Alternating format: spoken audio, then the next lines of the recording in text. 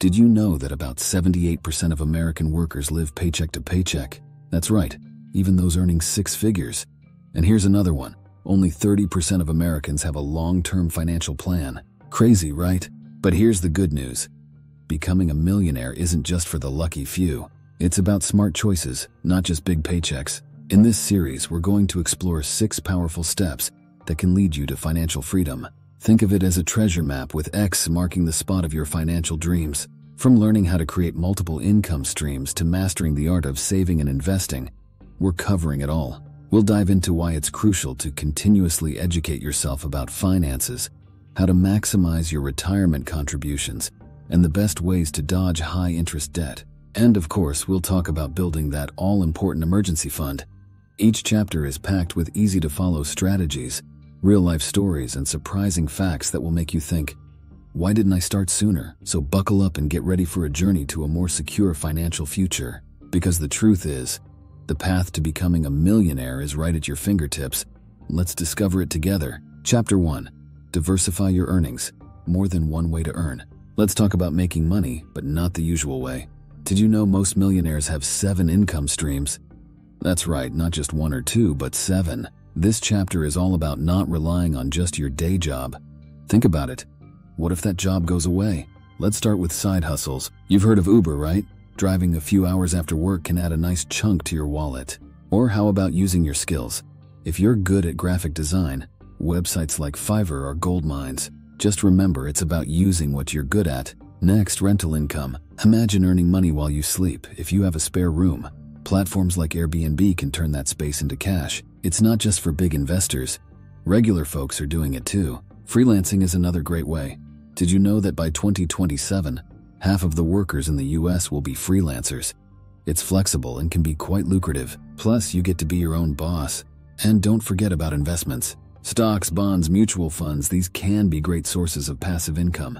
But remember, it's important to do your research or talk to a financial advisor. Warren Buffett said, "Never depend on a single income. Make investment to create a second source." He's one of the richest people in the world, so he must be onto something. Chapter 2. Start saving young. The magic of early savings. Moving on to saving money, it's not just about putting away a few bucks here and there. It's about starting early. Why? Compound interest, that's the magic word. Albert Einstein called compound interest the 8th wonder of the world. He said, "He who understands it earns it. He who doesn't pays it." Here's a cool fact. If you start saving $100 a month at age 20, by the time you're 60, you could have over $170,000.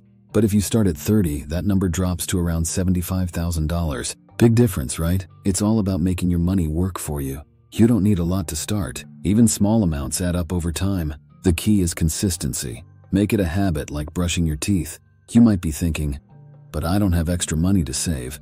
Well, it's about priorities. Skipping that daily fancy coffee can save you around $1,000 a year. See, it's the little things. And here's a strategy. Automate your savings. Set up your bank account so a little bit of your paycheck goes directly into a savings account. Out of sight, out of mind, but growing all the time. Save a portion of your earnings and don't touch it. That's advice from the book, The Richest Man in Babylon, a classic on personal finance. Simple yet powerful. Chapter 3. Keep learning your financial education. All right, we're on to something big now. Staying smart with your money. It's like this quote from Benjamin Franklin. An investment in knowledge pays the best interest. And that's what we're doing here. Investing in our financial knowledge. So where to start? First up, budgeting. It's not a scary word, promise. A budget is just a plan for your money. It's like having a map when you're on a road trip. Without it, you might get lost. With it, you reach your destination. Financial freedom. Now let's talk about the stock market. Did you know that over the long term, the S&P 500 has returned about 10% annually? That's way better than keeping your cash under the mattress. But here's the thing. It's not about quick wins. It's about being patient and consistent. Understanding taxes is key too. They can take a big bite out of your earnings if you're not careful. Learning about tax deductions and credits can save you a lot of money. It's like finding hidden treasure in your own backyard. Insurance is another important area. Life, health, auto. These aren't just monthly bills. They're safety nets. Imagine if something bad happens and you're not covered. Scary, right? That's why understanding what you're paying for is so important. And remember, financial education is a journey, not a destination. Warren Buffett, one of the greatest investors of all time, spends 80% of his day reading. If it's good enough for him, it's good enough for us. Chapter 4. Future-proof your finances. Max out retirement savings. Moving on to retirement savings. It's like preparing for a long vacation that lasts, well, the rest of your life. Did you know that according to a recent survey, 64% of Americans aren't prepared for retirement? We need to change that. First, let's talk 401ks. If your employer offers a match, take it. It's free money. Not using it is like turning down a bonus. Who does that? And here's a tip. Try to contribute at least enough to get the full match. IRAs, or individual retirement accounts, are another great tool. There are two types, traditional and Roth. The difference: when you pay the taxes. With traditional, you pay when you take the money out. With Roth, you pay now, but withdraw tax-free later.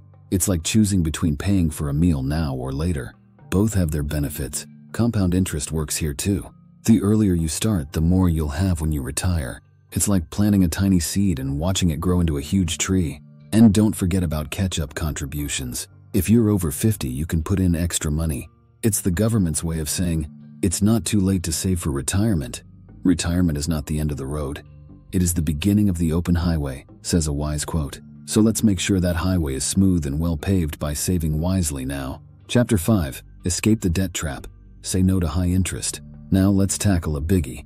Debt, especially the high interest kind. You know, the kind that feels like a backpack full of rocks? Let's lighten that load.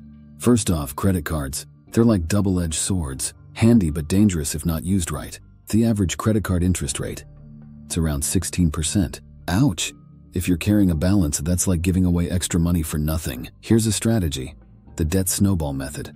Start by paying off your smallest debt first, while paying minimums on the others. Once that's gone, move to the next smallest. It's like a snowball rolling downhill, getting bigger and faster. Before you know it, you're debt-free. But what about those big debts like student loans? It's a tough one for sure. The key is to not ignore them. Look into repayment options. There are plans based on your income. And sometimes you might even qualify for loan forgiveness. It's like finding a secret passage in a maze. An important tip: avoid payday loans like the plague. They're like quicksand. Easy to get into, hard to get out of. The interest rates can be as high as 400%. That's not just a rock in your backpack, it's a whole boulder. Debt is like any other trap. Easy enough to get into, but hard enough to get out of, says Henry Wheeler Shaw. Let's work on getting out and staying out. Chapter 6. Your safety net. Building an emergency fund. Lastly, we're building our safety net. The emergency fund. Life loves surprises, but not all of them are fun. Your car breaks down, you lose your job. Without a safety net, these can be disasters. How much should you save? A good rule of thumb is 3 to 6 months worth of living expenses. It sounds like a lot, but every little bit counts. Skip that extra coffee, pack your lunch. Small changes add up. Where to keep this fund? In a savings account where you can get to it easily. This isn't for investing, it's for quick access when you need it. Think of it as a financial fire extinguisher. There in case of emergencies. Starting an emergency fund can be as simple as setting aside $20 a week. In a year, that's over $1,000. Not too shabby, right? It's like building a fort brick by brick. Remember, an emergency fund isn't just about money. It's about peace of mind. Knowing you have a cushion can help you sleep better at night. As Dave Ramsey says, an emergency fund turns a crisis into an inconvenience.